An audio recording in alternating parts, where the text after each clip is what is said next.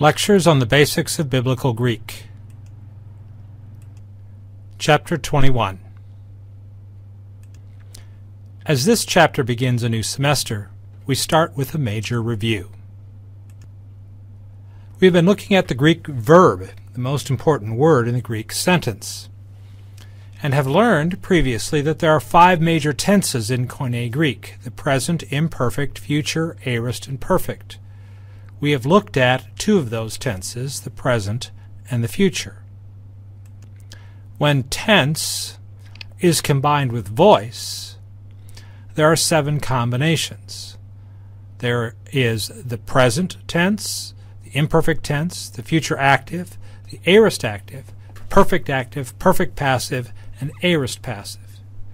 These tense-voice combinations yield 6 principal parts for the Greek verb: the present, future active, aorist active, perfect middle passive, and the aorist passive. Again, we have focused on the present and the future to date. Key for translating a Greek indicative verb is to notice the personal ending.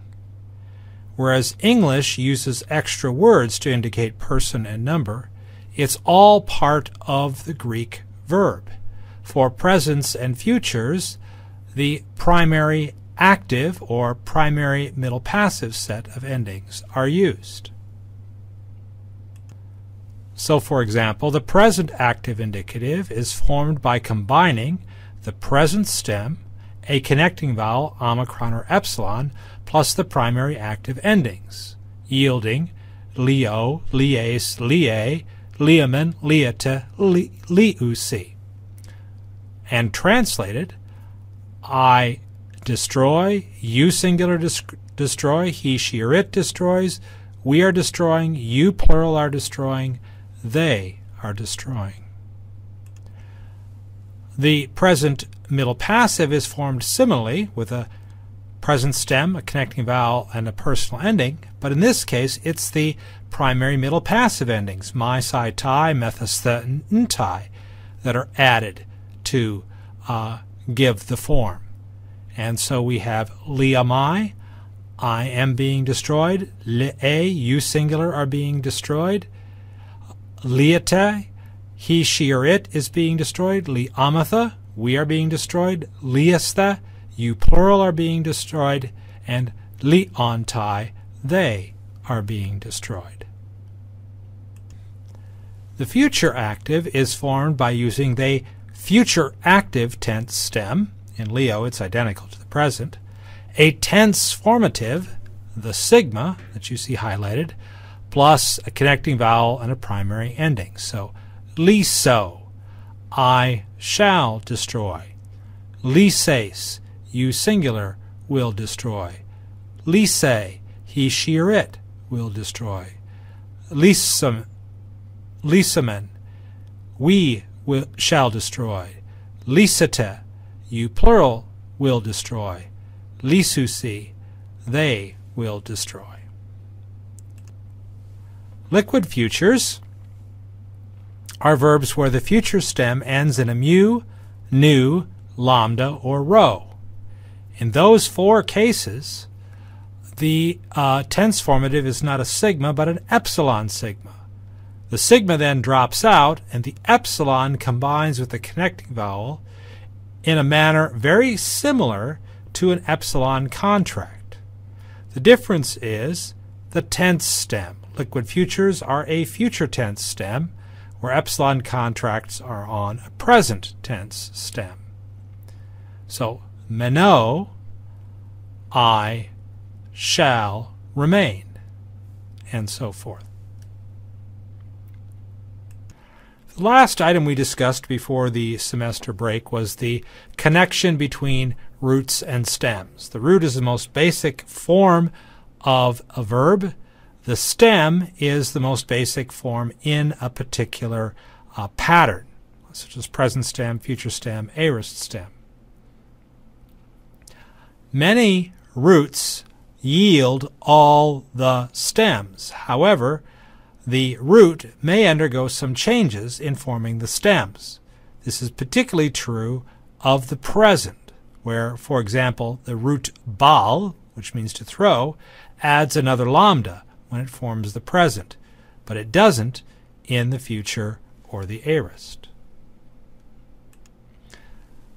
Some words have more than one root, and a particular root can yield a particular stem, such as the verb erchomai, I come or go, has two roots, erch, behind erchomai, eliuth, which is behind eliusomai, and, yes, it's also behind eilthon, the aorist form. With this simple review of the present and futures, which we've learned in the previous semester, we now turn our attention to what English calls past time. But we'll note that Greek is more concerned with type of action, and so there are two past tenses in Greek. We'll consider that distinction first, and then move on to the imperfect, which is the primary focus of this lesson. First of all, the two past tenses. As I said, Greek focuses on type of action, not time. So the imperfect tense describes ongoing action. It's a type of action that happens to take place in the past. She was running. The present is ongoing action in the present. The imperfect, ongoing action in the past. But notice, in both cases, it's the type of action that's most critical. The aorist tense, which we'll learn in a future lesson, is more undefined action in the past. It's quite similar to the English past tense. She ran, although the aorist can have other connotations. The important point is aorist does not describe any particular type of action. It's undefined action in the past.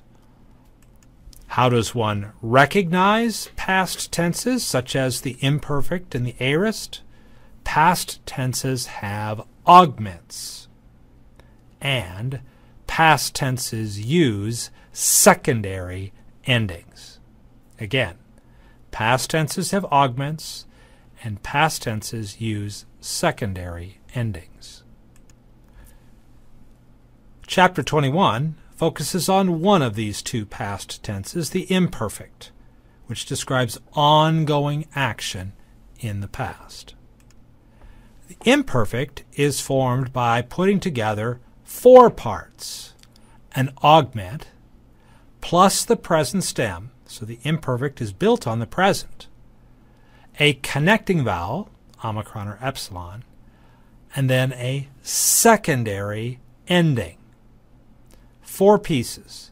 So now, in addition to looking at the end of the verb and the middle of the verb, we have to look at the beginning of the verb in order to correctly parse its forms.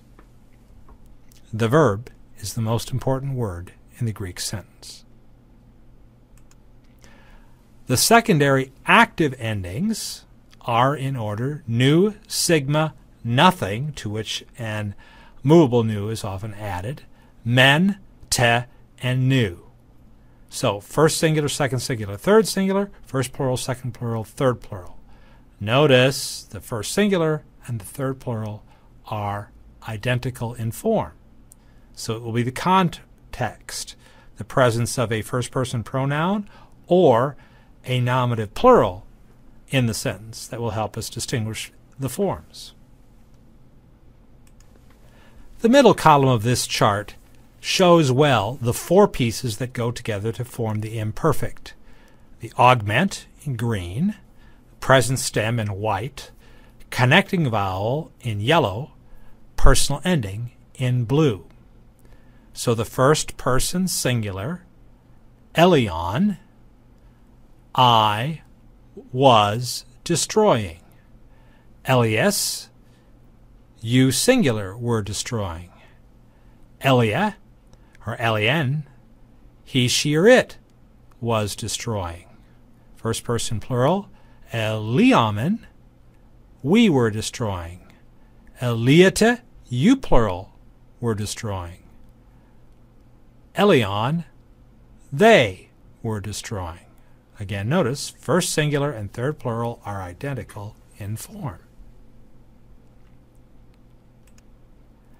As you might guess, the imperfect middle passive is formed similarly. It just uses a different set of personal endings. Again, the forming of the imperfect is augment, present stem, connecting vowel, and secondary ending. But with the imperfect middle passive, we are concerned about secondary middle passive endings. And those endings are main, saw, ta, metha, st, and nta. First singular, second singular, third singular, first plural, second plural, third plural, in order. When appended to the other forms, these secondary middle passive endings give us the imperfect middle passive. Notice the four parts: augment, stem, connecting vowel, ending. Let's look at each of the forms in turn. Eliamein, first person singular. I was, and this is passive now, being destroyed. The second person singular, Eliu, looks a little odd because the actual personal ending is saw, but the sigma drops out and epsilon plus omicron contract together to form u. Thus the form Eliu, meaning you singular, were being destroyed. Eliata, he, she, or it was being destroyed. Eliamatha, we were being destroyed. Eliastha, you plural, were being destroyed. Elianta, they were being destroyed. We've said all along that one of the identifying marks of the imperfect is an augment. We'll also find augments on aorist forms. The difference, of course, is the stem used. Imperfect uses a present stem. Aorist uses the aorist stem. But what exactly is an augment? First of all, augments occur on verbs that indicate past times. We'll have augments on imperfects and aorist. The actual form of the augment, though, depends on whether the verb begins with a consonant, a vowel, or a preposition. Let's look at each of those cases. If the verb begins with a consonant, an epsilon with a smooth breathing mark is added to the front of the present stem. So the present stem li begins with a consonant, an epsilon is added. The stem blep begins with a consonant, an epsilon is added. The stem leg begins with a consonant, an epsilon is added.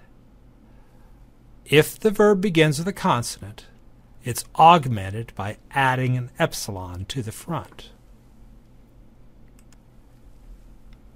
On the other hand, if a verb begins with a single vowel, the augment is formed by lengthening the vowel.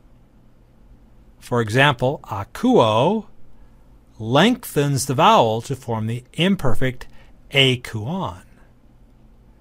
The present erkomai, the lead epsilon, is lengthened to an eta, forming the imperfect erkomein. And a slightly different way of doing it is visible with echo, where the epsilon is lengthened to a diphthong to form the imperfect akon. So, we have two ways of forming augments: adding an epsilon to a stem that begins with a consonant, or lengthening the vowel of a stem that begins with a single vowel. But then there are stems that begin with diphthongs, more than one vowel. And here there is some irregularity. Either the first letter of the diphthong is lengthened, or the diphthong just appears unchanged, and it's irregular as to when this occurs.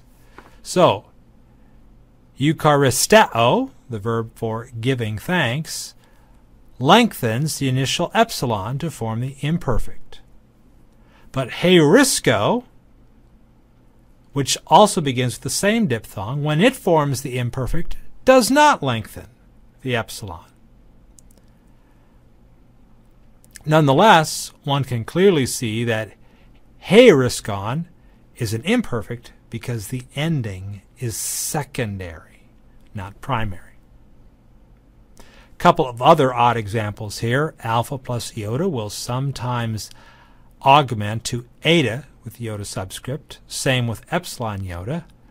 And omicron iota will augment to omega with iota subscript. There aren't many verbs that begin with diphthongs, but they can be somewhat difficult because of some irregularities. A third major case occurs if a verb begins with a prefix, that is, for example, a preposition added to the front of the verb. In that case, the augmentation sneaks in between the prefix and actually augments the stem.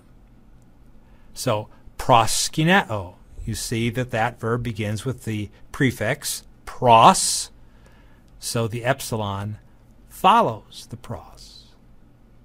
Apostello, the verb to send.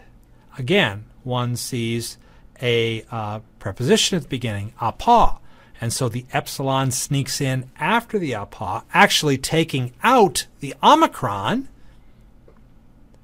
and so the imperfect is apestelon, I was sending.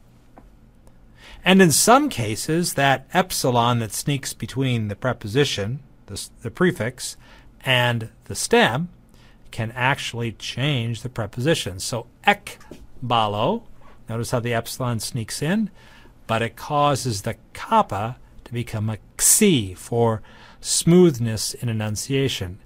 Exebelon is easier to pronounce than ekebelon. It avoids stopping the airflow.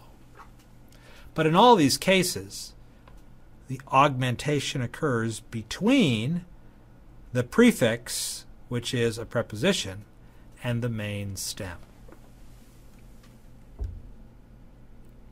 So before we practice some translating, let's review the personal ending chart to date. In this particular iteration of the chart, I've included the four major quadrants: primary active, primary middle passive, secondary active, and secondary middle passive, and split each of those quadrants in half, showing on the left the actual endings and showing on the right the ending plus the connecting vowel. You should memorize the endings without the connecting vowel. So for this lesson, secondary actives are nu, sigma, nothing, men, te, nun, and the secondary middle passives are main, sa, ta, mesa, sta, and nta. Notice some similarities to the primaries, especially in the first person plural and second person plural, and minor similarities in the middle passives with the tai and ta, ntai and nta, the third person forms. This chart must be committed to memory in order to parse indicative verbs. But now you have all the personal endings. So let's practice some translating. Eblepete. Notice the augment. Notice the tau epsilon at the end. You plural were seeing. The augment with a ku amen is formed by lengthening the alpha of a kuo, and notice it has a secondary middle passive ending, I was being heard. Eleges, augment an epsilon, and then the personal ending sigma, secondary ending, you singular, were speaking. Notice how the augment has snuck in between the P of the apa and the sigma of the stello, the stel root.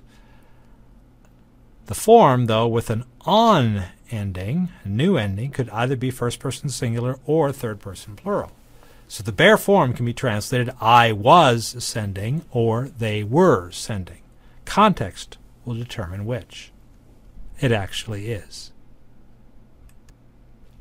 And li'u, behind that u is the epsilon sigma omicron, saw, you singular, were being destroyed. Second person singular, imperfect indicative passive. Adinata, again the augment, indicating with a present stem that we have an imperfect. He, she, or it was able. The patterns introduced in this lesson, of course, also apply to contract verbs and ami. I'm going to show you the charts, but you should be able, from the rules you already know, to figure out the parsing if you uncontract the forms. Let's recall the rules of contraction. Rule 1, epsilon, omicron, omicron, epsilon, or omicron, omicron, contract to u. Rule 2, double epsilon contracts to epsilon iota. Rule 3, omicron or omega plus any other vowel except those in Rule 1 contracts to omega. Rule 4, alpha plus epsilon contracts to alpha. Rule 5, epsilon plus alpha contracts to eta. And Rule 6, omicron epsilon iota contracts to omicron iota. Look for these rules being applied in the next couple of charts. This chart shows you the inflected forms of the imperfect active of the three major paradigm contract verbs: agapao, alpha contract, poieo, epsilon contract, and plerao, omicron contract. For each, I've shown you what the stem vowel is and what the uncontracted form is, alpha plus omicron nu. Therefore, by doing so, you can see the rules being applied. In our first example, in the upper left, agapone, that's not genitive plural. It's a contraction of alpha plus omicron, according to Rule 3, becoming omega, and then a nu added. So by looking at the various examples, you can take these forms apart. If you know what their contract verb is and you know what the connecting vowel and personal ending is, then you can take it apart, figure out which form it is.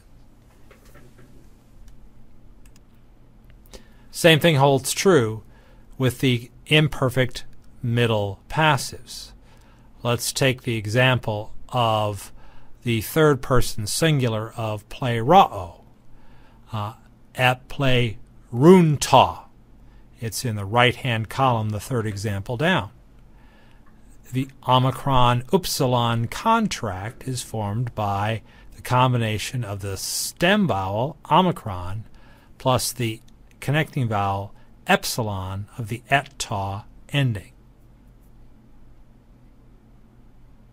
So while these look a little confusing at first, if you remember what the stem vowel is, and if you know your personal endings, you can take them apart, see the personal endings, and get the parsing correctly.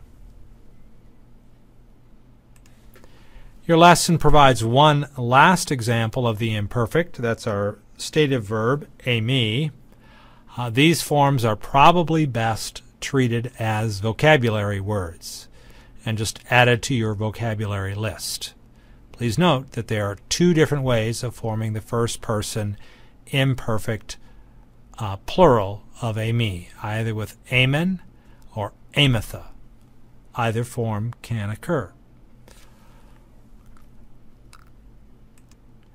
So in this lecture, we've looked at the fact that Greek has two past tenses, which emphasize different aspect or type of action. In this lesson, we have focused on the imperfect active, which conveys ongoing action in the past, as well as the imperfect middle passive. Past tenses are identified by the appearance of augments. We've defined augments, the three major ways in which they can be formed, either by adding an epsilon, lengthening a lead vowel, sometimes not with diphthongs, or sneaking that augment in between the prefix, often a preposition, and the main stem. We've practiced some translating, and we've looked briefly at contract verbs and ame. So we've begun to build, over the end of last semester and beginning of this semester, our master verb chart. And by the time we're done with the indicatives, it'll be a rather lengthy chart, but this is where we are now, adding the imperfect actives and middle passives in between the presents and the futures, because the imperfects are formed on present stems. And the various parts are indicated for you in this chart.